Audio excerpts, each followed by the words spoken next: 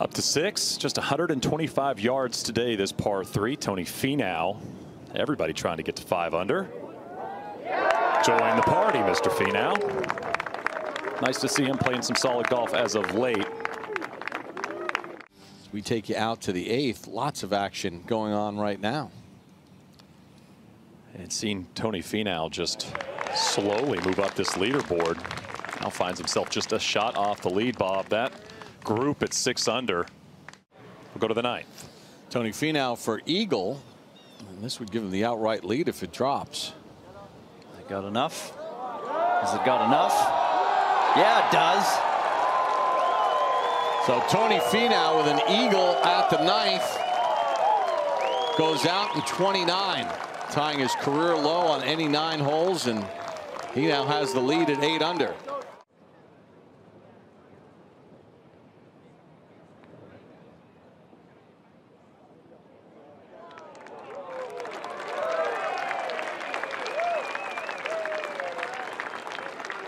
Monster drive at the 10th as this short one for birdie to get to 9 under. So 6 under in his first 10 holes today, past 70.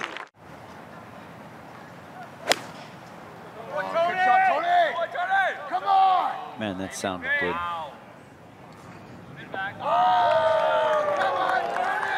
And that to get to 8 under on the day.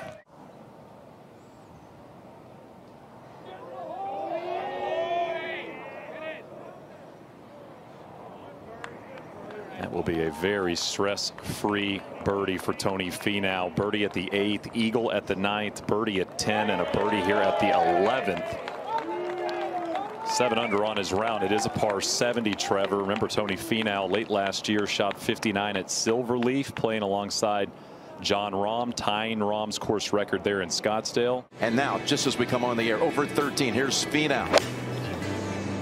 Shares the lead with Thomas, with McIlroy 1 back.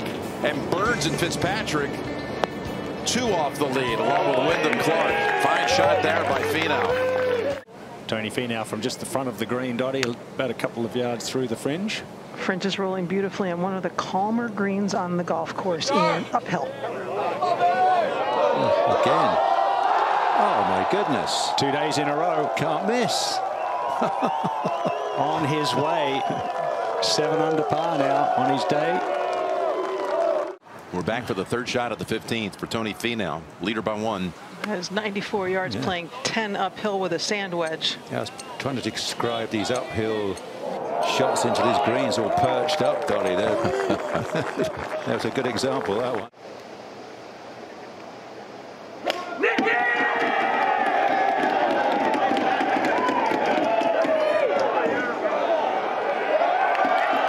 Right below the hole for Tony. Let's go to 17. Not an easy up and down faced here for Tony Finau. It's not. It needs to land on a crown and then wiggle its way to the right to the hole. This part of his game is starting to respond, though, Ian, after he's had more time to work on it, because the long game's gotten better.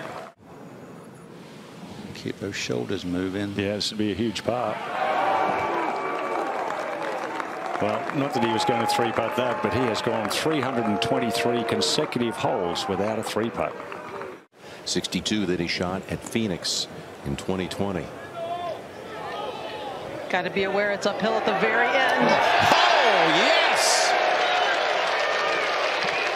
Made the long ones and missed the short ones. What a round. He's got the right feel and jiggle on the longer ones. Thanks for watching the PGA Tour on YouTube. To watch another video, click here, and to subscribe, click here.